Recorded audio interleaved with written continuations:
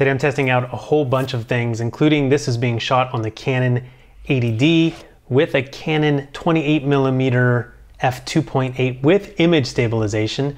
Not on now because I'm basically stabilized. But what I'm really looking at today is this 3.5mm to 1/4 inch powered adapter. So what this lets you do is put in a lav mic. You see I'm wearing a lav mic right here. It's a mono AspenMics lav mic. It's the only type of mic, the only brand that has been tested with this because it comes from AspenMics, as you can see there.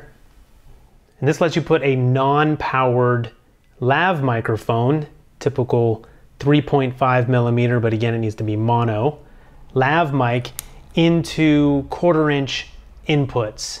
So on something like the Tascam DR60D, which is actually what I'm recording this on right now, that's the audio you're hearing. It looks quite ridiculous, but typically you only get one 3.5mm input to use this type of microphone in.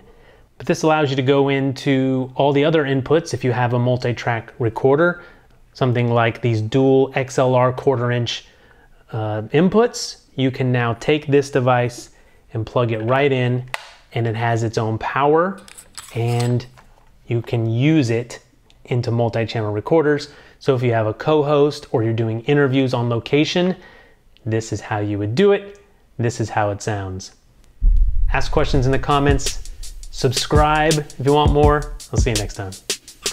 And just as a reference, this is the audio coming from the Rode VideoMic Pro, which is plugged into the Canon 60D, and I'm running it at +20 dB and bringing the Canon 60D preamp down all the way low enough so that my audio levels are about -12, somewhere a little below, somewhere above. And this microphone's about 2.5 feet away from me right now.